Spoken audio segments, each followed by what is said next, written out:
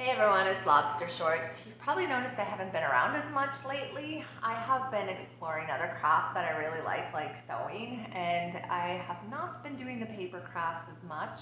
Also, my craft room is a nightmare mess right now, so we're putting up some shelves hopefully this weekend to get it organized again, and then I should be right back into it.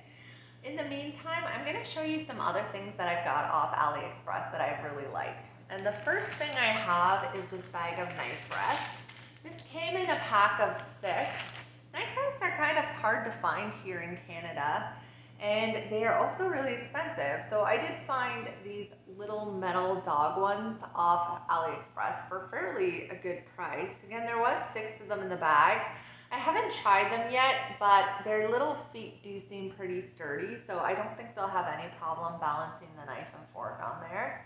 But I thought that was so cute. They're just these little puppies, and again, they have their little feet to balance it out. So that was a pack of 6. I will be posting the links for everything below. Next thing I have is this kite.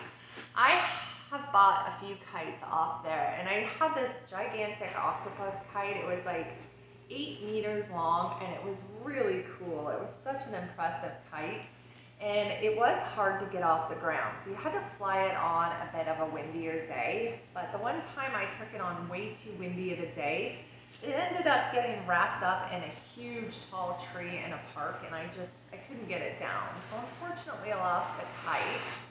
So I bought this one, which is a little bit smaller, and I actually think I am going to rebuy that great big octopus kite. But I thought this one would be fun in the meantime. This is another soft kite. I think you call them parafoil because of the openings. So this was a trilobite kite.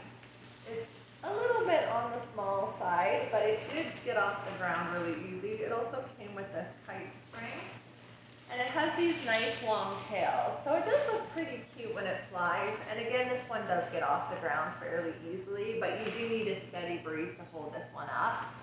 But I thought he was cool. He looked fun in the air, and I had fun flying it. And let me show you my absolute favorite thing that I have ever bought off AliExpress. I was very skeptical that this would work. So this is a tiny little metal detector. I think it's called a scuba detector or something because it's waterproof. You can use this underwater. I thought for sure this was not going to work, but it did, and it worked really perfectly. So it's this tiny little metal detector. It's like the length of your arm. It's very small, and again, it's waterproof. It also only takes the 9-volt battery, and I was wondering if it would eat the battery really fast, but it didn't. So this thing worked great. We used it snorkeling, and it was a lot of fun. The one thing is it does after a bit turn itself off, so you have to keep checking that it's still on. So I would just like run it over a ring, and if it beeped or vibrated, I knew it was still on. So you can hear it beeping under the water, but it does have a vibration setting, so you'll know that it's on, and you won't have to worry about hearing it under the water. Not sure if I mentioned, but we took this snorkeling, and it was so much fun. The battery lasted the whole time.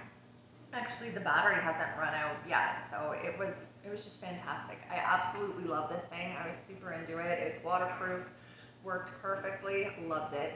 And that is all the things I have to show you guys this week, so I will see you next week.